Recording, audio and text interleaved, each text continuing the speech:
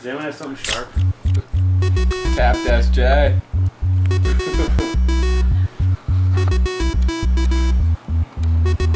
She's taking your spot on top of these. What are those? What do you got there? Gonna get away the song behind you. Yeah, you gotta get that. If you wanna come party with me, then grab on 40. We'll be drinking for a week. If you wanna come party with me, then grab on. Hi, my name's Paul, here from TappedSJ. Today we're going to be reviewing Flying Fish's Forever Unloved Sandy, or as it's also known, FU Sandy. It's a sort of hybrid wheat ale, and it was actually made using a brand new kind of hop that's never been used in beer before. We had it on tap at Passion Vines and it was really good, and then they did a run of bottles, so call around, it's going to be hard to find. We only got 6 bottles in, and they're $8.99 each. And we're going to pour this and give this a try and let you know what we think. Alright, this is Tuggraph Upper from Nub TV. We're here today with Paul from TappedSJ, and we're doing a little beer review on Flying Fish Forever Unloved Sandy. Go ahead and give it a little taste here and tell you how I feel about it. It's a nice bold flavor. Goes down very smooth.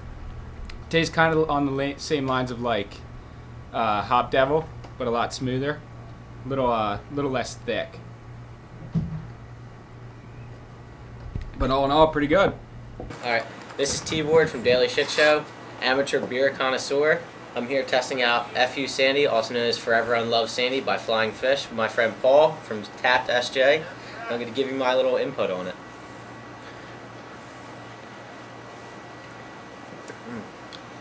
It's got a strong beginning, nice middle, comes very smooth at the end. It's for all in all good beer. I would not say it's unloved. This is Matt Crown of Duck Sauce Media in association with Nub TV. I'm gonna try it for you.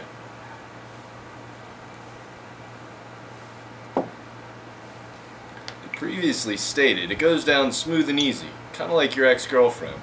Hanging out with TappedSJ, with Paul, testing out FU Sandy just like the other boys did.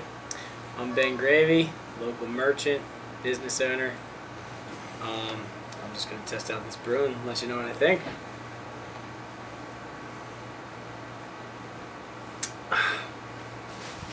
Goes down easy, a lot of flavor, very sweet. I would say it's the perfect summer ale. Alright, it's me, Paul, again, brewmeister from TappedSJ.wordpress.com. I guess we'll go ahead and give it a taste. Dude, if you don't buy that website, saying I should just buy it. It's pretty good. It's got a lot of kind of sweet, citrusy, and floral hop scents to it. When you taste it, it's got big hop presence without being overpowering. Good beer.